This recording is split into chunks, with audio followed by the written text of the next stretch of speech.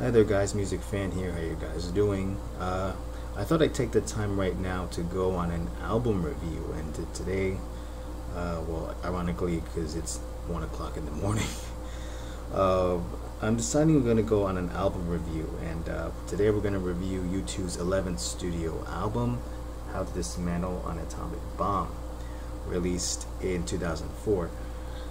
So now, the last album we had, which was All That You Can't Leave Behind, that album signified a comeback for U2. I mean, a majority of the 1990s, they had done a lot of experimentation with alternative rock, with dance, electronic music, pretty much reaching the apex with pop. And that album in particular had tons of more effects in its sound, and was a little bit more club culture driven. But with All That You Can't Leave Behind, it was a bit more of a conservative affair. It's like the band decided to use the experimentation, not overtly, but to kind of support the rock band format. And with that album, they returned to the more basic essence of their band aesthetic, just being guitars, bass, vocals, and drums.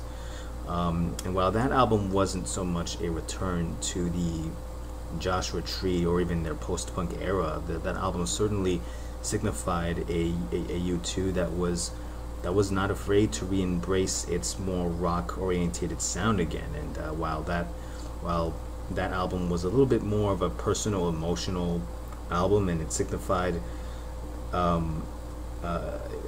what it also signified was also a reconnection between U2 and their American fans. And definitely that's no more evident than the era post 9/11 particularly, and that album really spoke to people during that particular era. So really coming out of the Elevation tour, the band then decided we should make an energetic punk rock record that really looks back to our younger days in Dublin, Ireland, and we should try to do that. And in some semblances, you do kind of get that with this particular album. They had recorded various more harder rocking songs, but the thing was, though, that they lacked melody. They lacked a lot of the harmonious, melodious melodies that were really a trademark for U2's songs in the past. I mean, listen to Where the Streets Have No Name, listen to With or Without You, listen to One, listen to even Pride in the Name of Love. They all survive on melody. And I mean, punk is not necessarily a melody driven genre. It has to do more with a sense of visceralness, and it has to do more with a more, not to say primitive in the bad sense, but is more of a straight ahead kind of genre that doesn't necessarily, well, of course they're singing obviously, but isn't any of the prettiness that is just often associated with pop music. So instead, U2 decided to take a more melodious approach to this album, which is what you got out with Atomic Bomb. In this album, U2 really decides to really bring it back to the past, or at least as what we'll see with Songs of Innocence later on.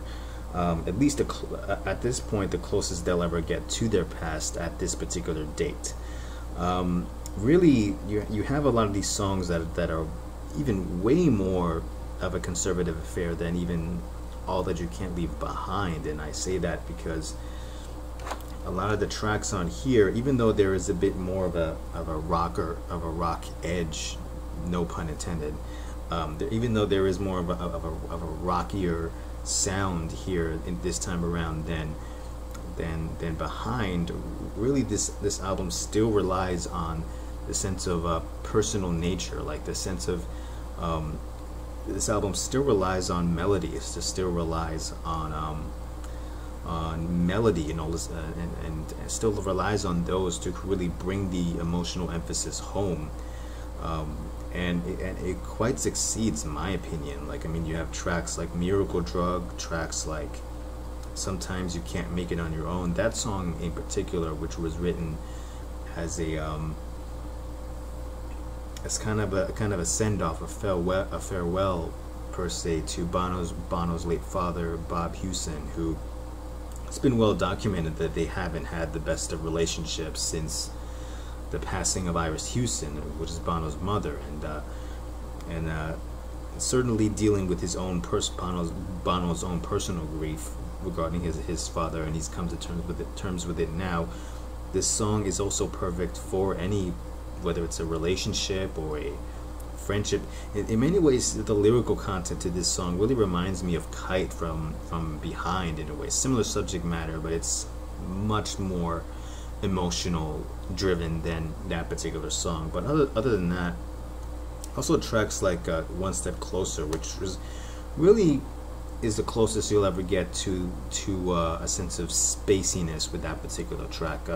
Really, this whole album delves into a sense of the band trying to reach back to their center, with Behind, you kind of got that the band was trying to reach back into its roots, but yet still keeping somewhat the experimentation of their 90s catalog, although not as epic or as overtly as those albums in that particular decade. However, this time around, there's really little that's retained on here, if at all, on this album. This is more of a rock and roll affair, like tracks like Vertigo, especially Vertigo, which of course you all remember or may not remember, that iPod commercial for the iPod at the time, and that really famous commercial ad that was used for this particular song. Also tracks like All Because of You, which really has a really awesome rock edge to them. Again, no pun intended.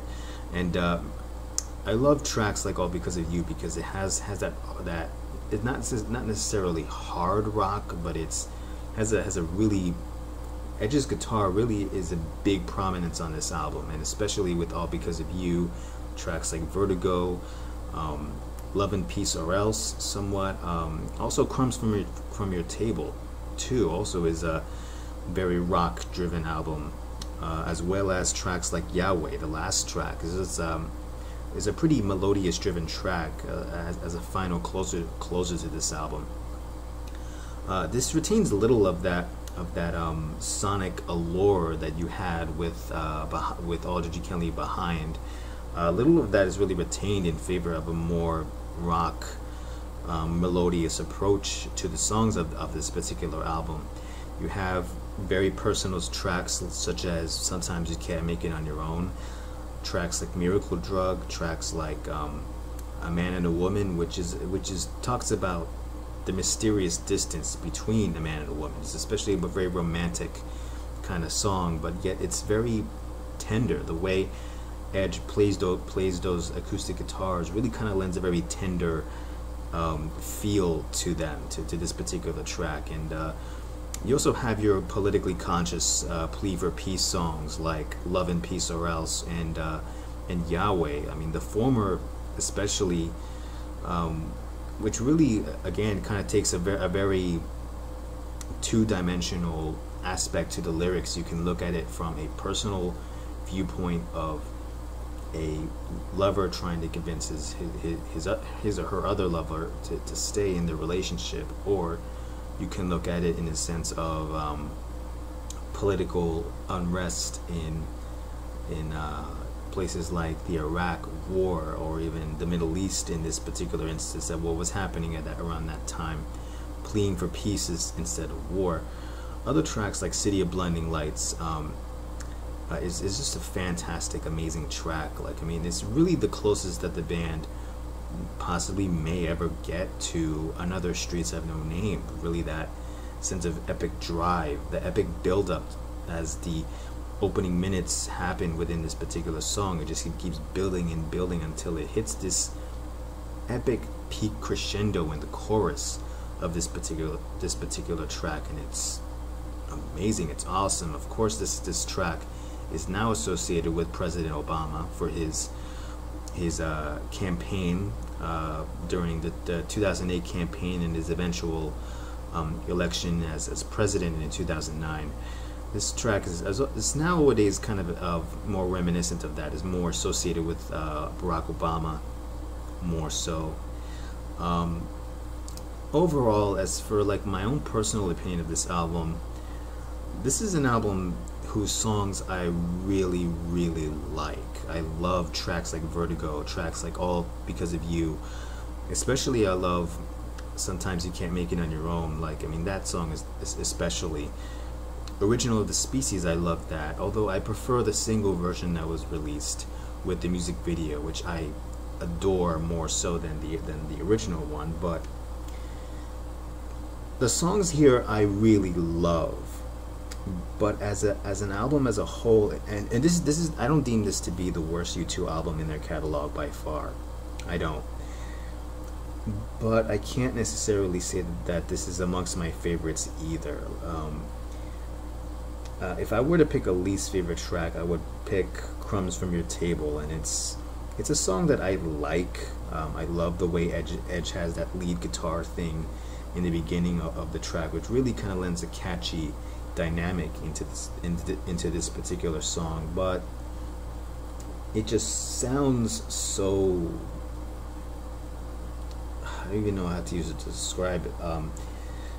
At times it almost sounds as if there's, I mean, nothing, but not that it's not special, but it's, I don't know, it's one of those tracks that is it doesn't come at you with a wow kind of thing, nor is it a track that bores you or puts you to sleep necessarily. It's just a good song, and while I don't really necessarily expect every single U2 song to like blow me away or anything, like this track is a good track, but it's a track that whenever I listen to it, it just I don't know, it just it does something to me, but it doesn't take me on that incredible experience like tracks like Vertigo and All Because of You does. Like, I mean, it probably is the way that it sounds or the way the band performs it, but if I have to pick a least favorite track, this would have to be it. But as for the album as a whole, I mean, yeah, I mean, like I've said before, the tracks on this album I love, I like, but as an album as a whole, this doesn't really rank amongst my favorites for me. Like, and I know what U2 was trying to go for. They were trying to really go into like the biggest throwback in their career. They were trying to return to that rock sound, that rock and roll sound. None of these tracks are really that punky. I think the reason why this isn't my favorite album ever is because while all the songs here are great, and Bono's lyrical writing is great, is fantastic, while that is so, I think this album relies just a little too much on melody. Like, I mean, like I think of tracks like Vertigo that took a big risk. I mean, that song was a lot more of a closer aesthetic to punk. The closest song they'll ever get to punk rock music, or at least their post-punk era that they'll ever get. And then the rest of the other tracks more so relies a little too much on melody, a little too much on harmony, and relies a little too much on getting these songs to be played on the radio. And it's not so much that I don't want these songs to be on the radio or anything like that, or anything like that. I think what I expected more is a bit more of a musical toughness, a bit like, I think of one of the outtakes to this album called Xanax and Wine.